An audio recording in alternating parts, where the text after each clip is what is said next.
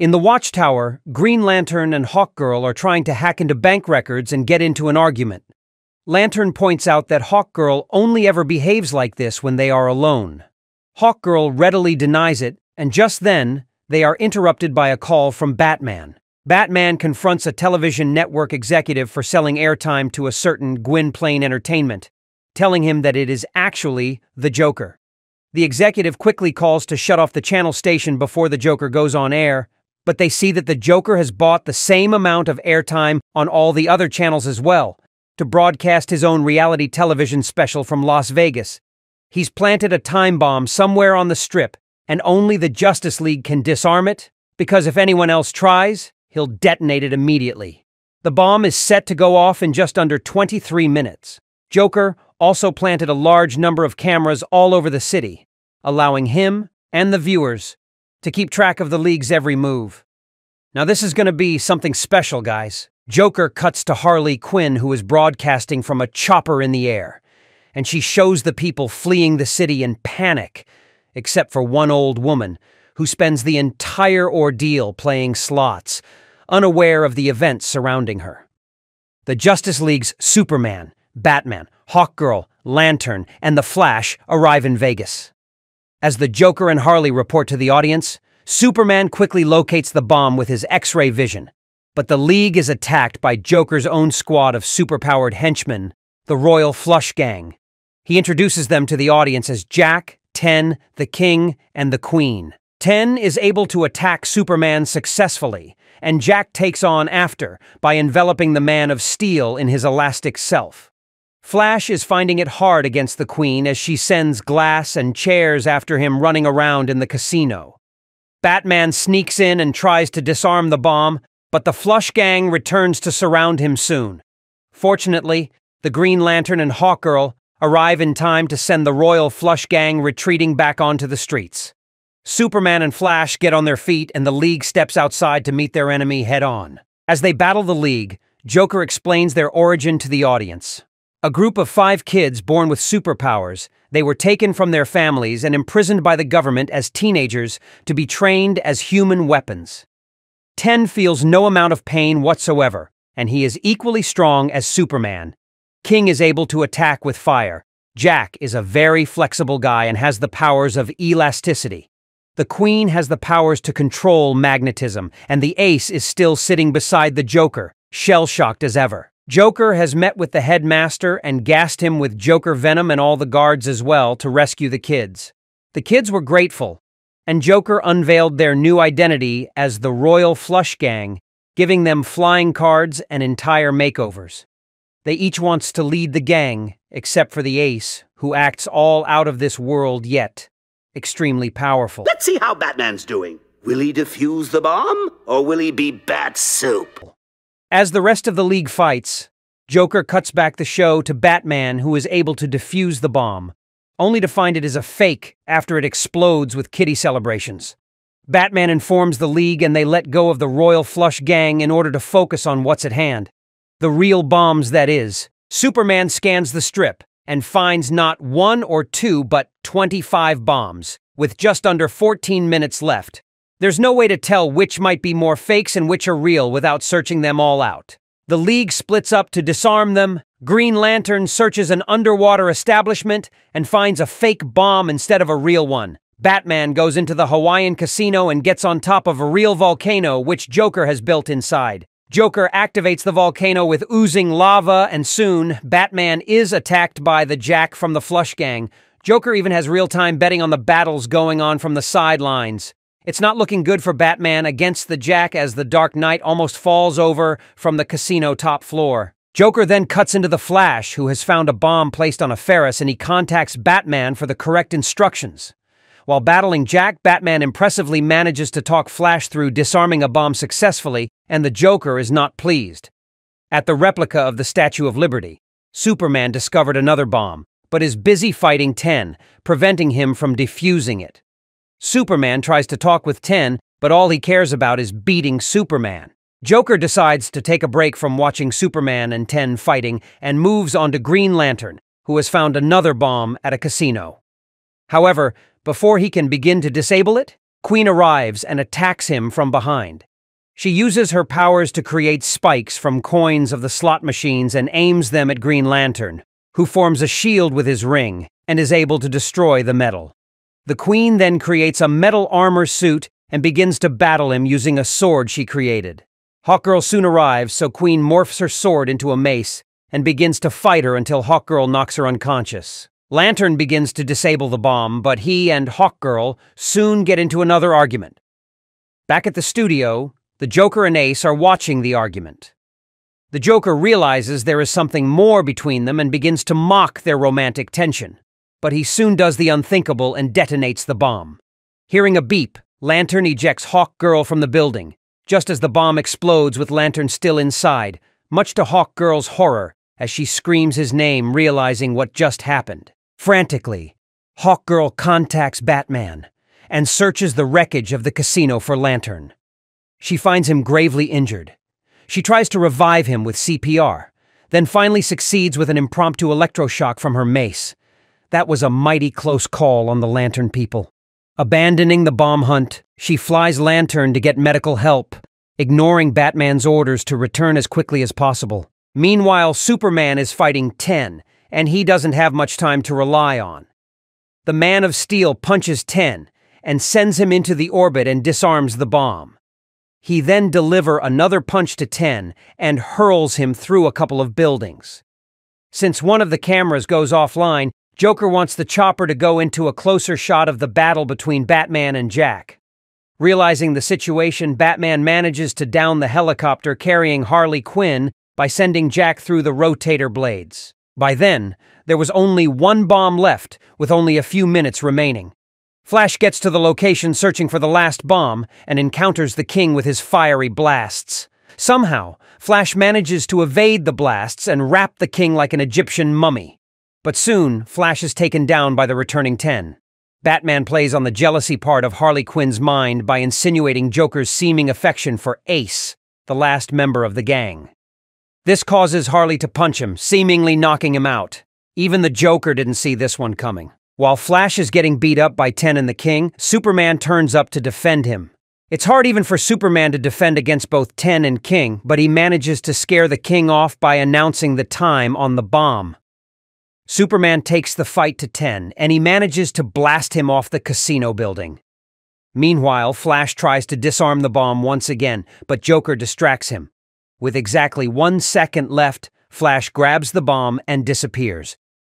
Joker checks for the slow-motion frames and sees that incredibly, Flash managing to carry it out of the city, drop it, and get to safety, just as it explodes. The Joker applauds the League's success, but then reveals the horrific true nature of his plan, as Ace has a basilisk gaze, the power to drive people insane just by looking at them, either in person or on TV. Ace was so deadly, she had her parents mesmerized until they died in the living room. She was then taken away by the government into the prison with others, and was given the headband to keep her powers under control. The whole bomb plot was a ploy to drive up the viewership of the program to the maximum. By Joker's estimate, 60 or 70 million people are now watching, and now they can't look away, as Ace has them mesmerized. In a few minutes, their minds will all be destroyed. The TV crew is already going nuts one by one, losing the sense of reality. Even the Justice League are mesmerized, hence, no one is in control. A furious Harley arrives at the studio to confront Joker about their relationship. But Joker calms her down, then gets mad realizing she had led Batman into his hideout as well. Batman confronts Joker but is soon disabled by Ace. Batman suffers a similar fate to the others as he visualizes literal crazy in his mind. Joker then orders Ace to double down on the attack, and Batman goes nuts inside his head. Joker then attacks him, literally kicking him while he's down, and Batman tries to defend himself. As they struggle, Batman pulls something out of Joker's pocket, the mind control headband that Ace's government handlers used to pacify her. Seeing it, Ace is enraged and turns her power on Joker, driving him into a catatonic state. After the ordeal has finished, Ace walks out. Batman is too weak to follow her. Up in the watchtower, Hawkgirl reports to Batman that Lantern is out of danger. She tries to apologize for disobeying him, but Batman cuts her off, telling her she did the right thing. Hawkgirl goes to check on Lantern, who wakes up and confronts her, saying it is time for them to admit their feelings for each other. Hawkgirl states they are so different from each other, as she is an alien, while John himself is human. So different. I mean, look at us. Just look at us. However, John tells her that he only sees a man and woman together and begins to remove her headdress. Hawkgirl is reluctant at first, but then allows him to proceed, revealing her true face. John and Hawkgirl then share their first kiss together. Back in Las Vegas, the old woman finally wins the $1 million jackpot on the slot machine. Good for her. Out at sea, a single man drives a sailboat and is rudely shoved out of the way by a huge yacht. The snobby passengers mock him but are soon distracted by a group of people dressed as playing cards. A king, queen, jack, an ace, and a 10 riding flying cards. The group attacks the passengers and tries to steal their possessions, especially the jewelry and the watches. The young Batman, Terry McGinnis, notices the commotion and reports to Bruce Wayne. Bruce recognizes the villains but doesn't have time to explain. Batman arrives on the ship and breaks up the robbery. However, the Queen wrecks the ship and demands that Batman allow her family to escape, or the people of the ship will die.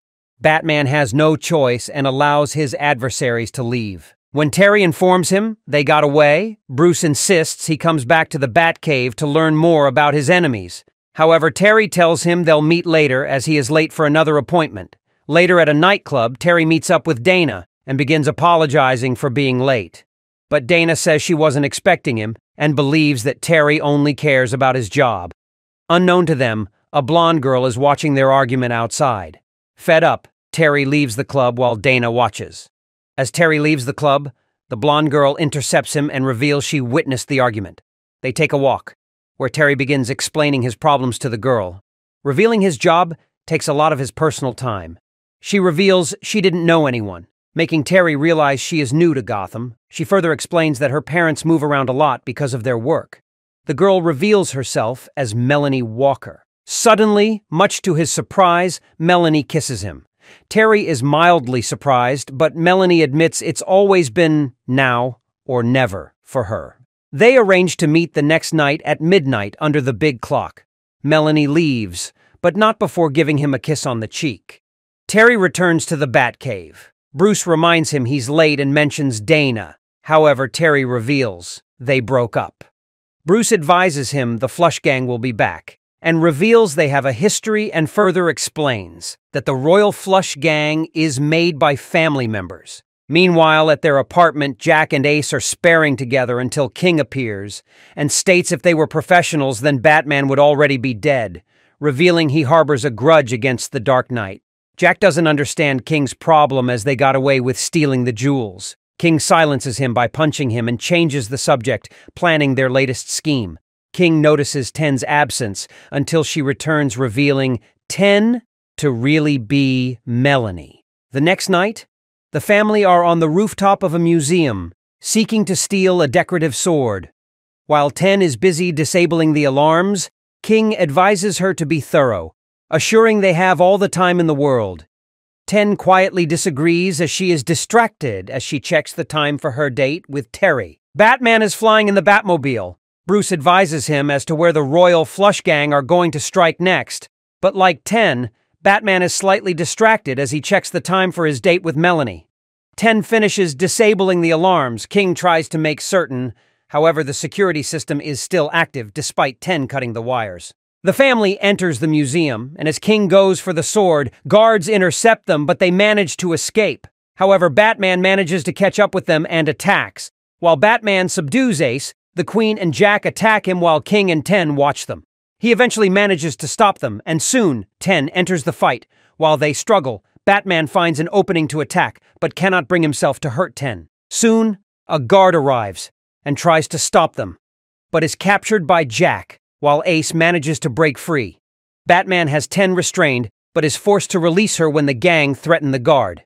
The group escapes, taking the guard hostage, but Batman still gives chase. To stop Batman pursuing them, King orders Jack to drop the guard, despite Ten's protests. Batman saves the guard as fall down to the ground. The Royal Flush Gang manages to escape, but King threatens Ten for arguing. Batman is all right, but the guard reveals he injured his leg during the fall. Batman helps the man to the hospital, but while he checks the time, he notices he's really late for his date with Melanie. Later, Terry heads out to the meeting place, but she's nowhere to be seen. Feeling disappointed in himself, Terry begins to leave. However, Melanie soon arrives just as late as he. The couple happily reunite and enjoy their time together for the rest of the night. However, Melanie reveals to Terry that her family are planning on moving again. Terry then asks to see her again the next night. Melanie says yes, but reveals it as tonight as they watch the sun rise for the next day. Terry and Melanie share a hug to say goodbye and assure them they will both meet again that night. Because of their desire for companionship, things start going bad for both Batman and Ten.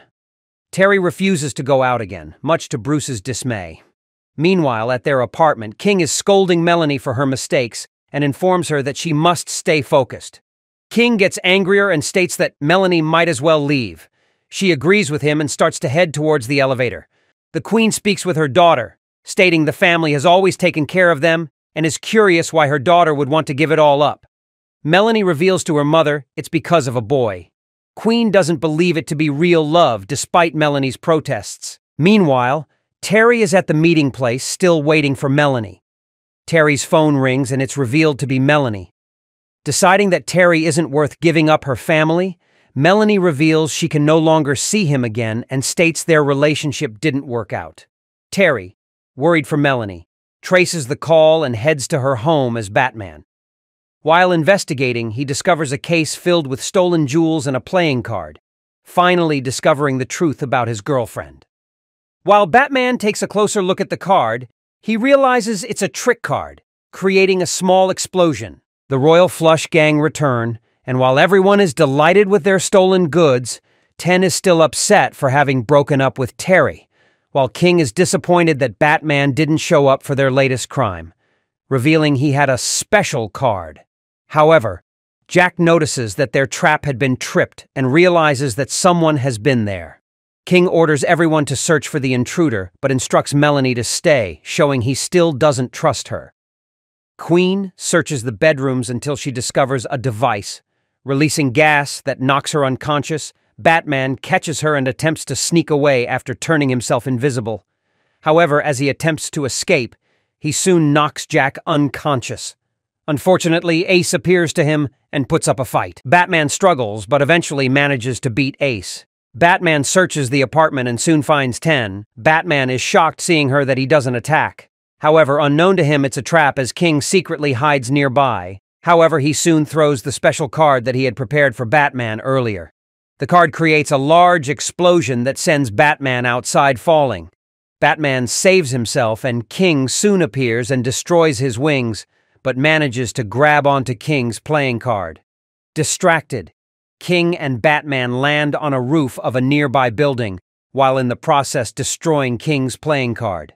Ten then appears to them and is struggling to decide what to do. While King wants her to help him escape from the arriving police, Batman hopes that she will run away. However, Ten decides to help King, but a police officer shoots her down. Batman saves her, but since she chose to side with King, he's branded her as a criminal as well. That morning, Terry watches as Melanie and her family are arrested. Terry is distraught at this troubling experience, but Bruce arrives to offer his support. Terry apologizes for the way he acted before and asks Bruce if he had difficulty with romance. Bruce smiles and begins to tell Terry about his relationship with Selina Kyle as they walk away. Thank you for watching Second Look. Like, comment, share, and subscribe for more awesome videos. Have a nice day.